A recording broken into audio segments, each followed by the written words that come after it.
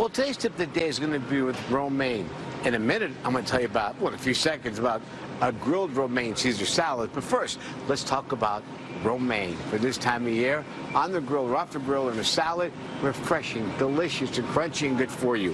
When you buy them, you want to make sure, look how big this is and beautiful. It's got to feel nice and fresh all the way around. Where it's been cut, nice and clear, free from any browning.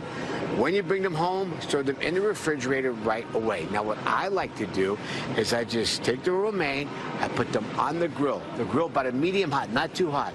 Olive oil, salt, and pepper, just for a few seconds. That's it. It gives it a beautiful flavor to it. Then you make your Caesar salad. Grilled romaine Caesar salad. If you haven't tried it, you got to give them a try.